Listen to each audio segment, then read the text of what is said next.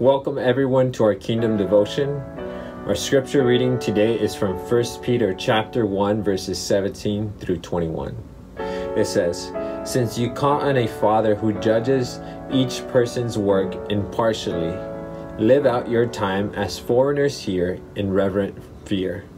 For you know that it was not with perishable things such as silver or gold that you were redeemed from the empty way of life handed down to you from your ancestors, but with the precious blood of Christ, a lamb without blemish or defect. He was chosen before the creation of the world, but was revealed in these last times for your sake. Through him you believe in God, who raised him from the dead and glorified him, and so your faith and hope are in God." The title of today's devotion is called "How to Live Out Your Time." And some observations that we have from our devotion today are that we see that God the Father judges each person equally, and that we are called to live out our time as foreigners here on earth, as we are citizens from heaven. That our salvation was not purchased with wealth, but it was purchased by Jesus laying down his life by his precious blood. And it is through Jesus that we believe in God and are embraced by him as our Father, that God raised Jesus from the dead and glorified him. Now, some things to reflect for our devotion today are, how do you treat others, and do you treat them impartially?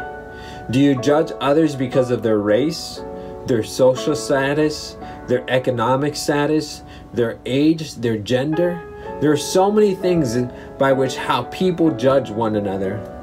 But as followers of Christ, we have some applications that we could apply to our life, that we are to reflect who the Father is, not looking down on others and judging them because of their race or their social status or economic status or their age or their gender. It's not who God our Father is.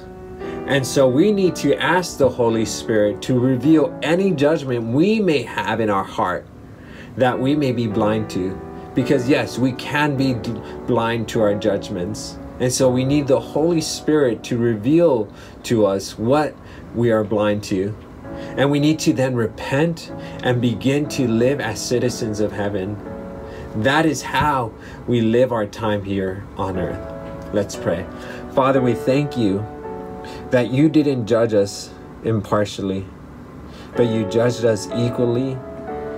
And so, Father, in the same way you call us to treat one another equally, not looking at their race, not looking at their gender or their age or their social economic status, but you call us to treat one another equally. And so, Father, we thank you, and reveal in our hearts anything that we might have hidden in terms of judgment. In Jesus' name we pray, amen.